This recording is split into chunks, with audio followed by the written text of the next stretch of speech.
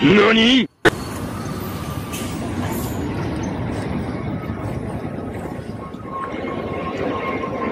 As you can see, walang sistema dito sa kabitan ng RFID.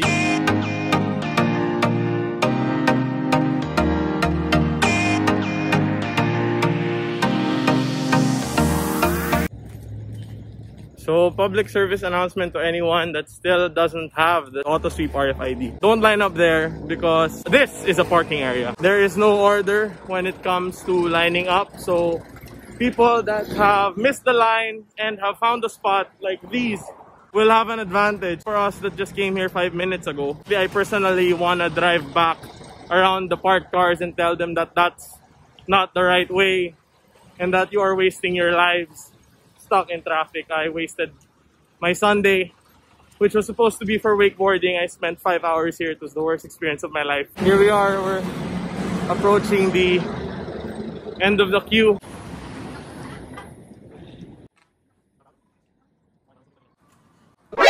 NANI?!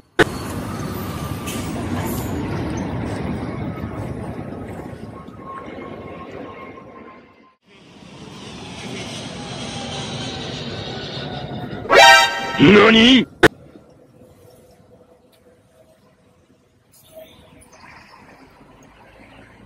Holy shit.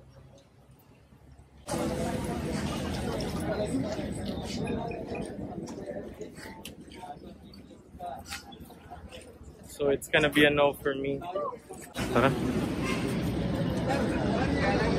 As you can see, walang sistema dito sa kabitan ng RFID. There is no social distancing whatsoever there. This is the car that's currently inside. So if you spent half your day somewhere in C5 in line, sad to tell you na maraming nakauna sa'yo. So for the people that haven't tried it, I suggest you do not go here at the moment up until they actually give guidelines on what they're gonna do about social distancing and the RFIDs being stuck on. I don't really think na you need professionals to put in the RFID. Basta wag lang sobrang tanga yung pagkabitin mo ng RFID mo, diba? I suggest just give away the RFIDs. Survival of the fittest. Kung bobo, ganun lang talaga. Anyway, we're walking back to the car. We're gonna report this to ITAF because this is clearly bad for public safety, public health. And it's 12:30 and we still haven't gotten our iced coffee. Maybe we can go somewhere far in the south. We can go somewhere far in the south! We can go to Eton. That's in Laguna. Yung mga trucks talaga, yung marami dito. I've heard a lot of stories of people being stuck on the line for this Autosweep RFID. Apparently, some groupmate of ours in the Pajero group spent his whole night here. Apparently, he went here at 11 p.m. and he got his sticker at 4 a.m. That's crazy. The line is non-existent. As you can see, the line has stopped here. And for people that are still in C5, that's a big problem for you guys because that's a long stretch of nothing. It's just waiting for someone in the front to somehow be an asshole and lead the way. Because apparently that's the only way in the Philippines. You have to be an asshole, find your way to the front, ask them why the f this is, and then find another way. Because hindi ko magana dito. So we are going to Eton, which is in Laguna, because that's another 24-hour installation station.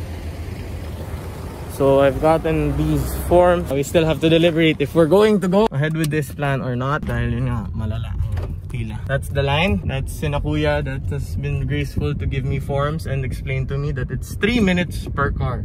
So yeah, as you can see, that's a lot of cars.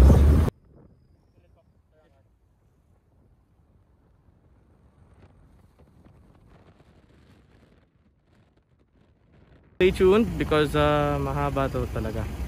Baka may araw na pagka naka-stick on kami. At dahil ako isang tunay na Boy Scout, I found ball pens in my car.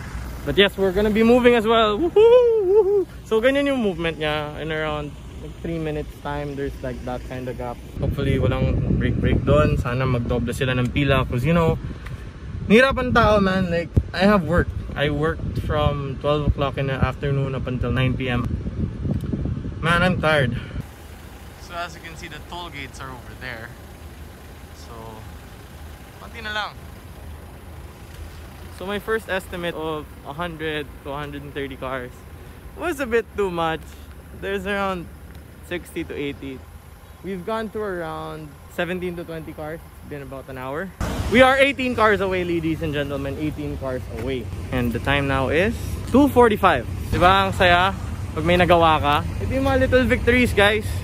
You gotta do these things. You can't be lazy. You gotta be here and you have to feel what's happening. People had their drivers and yayas line up. Nakakaawa, mga matatanda nandun nakapila. If you have your car, make it a date. Find some friends. Go. Do this. There's Kuya. Kuya, meron na po kami. Kami po yung kumuha kanina. Akin po yan. Tsaka ito. Yung sunod na lang po. Okay. Opo, pick up po. So, they're asking what car. Because for the pickups, the difficulty is with the level, as in the height in which the sticker is installed. So for the pickups, they are installed on the headlight unit, this thing of the headlight, because that's the height in which the RFID sensors, they'll be sticking mine over here inside, because I have the 3M tint which the RFID can still communicate through.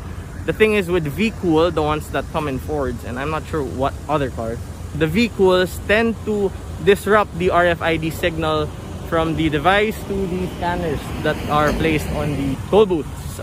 This wouldn't be an issue if we had the system where we had active devices, powered devices within each car that actively communicate with the toll gates for a much faster transaction like the one in Japan. Go contactless. Avoid the spread of COVID-19. Apply for a free Autosweep RFID now. Free as in magdala ka ng 500 kasi kailangan mo ng 500 initial load. Anyway, wala namang installation fee. You're just instantly loading 500 bucks. The end of a 3-hour line. I'm so done with this line, man. I wanna go home. I wanna sleep. Alam mo, plano namin mag-NLEX pa for that car. Man, we're not gonna do that anymore for sure. We'll do that another day when you have better sleep and no work tomorrow. Something has to be done about this, man. So we're finally here. There are 2 people cutting them.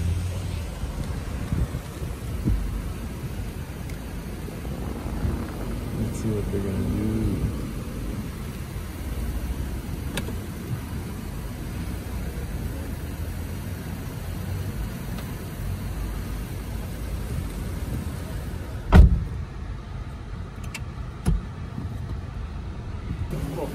Ibang ano na po yung mag-ano.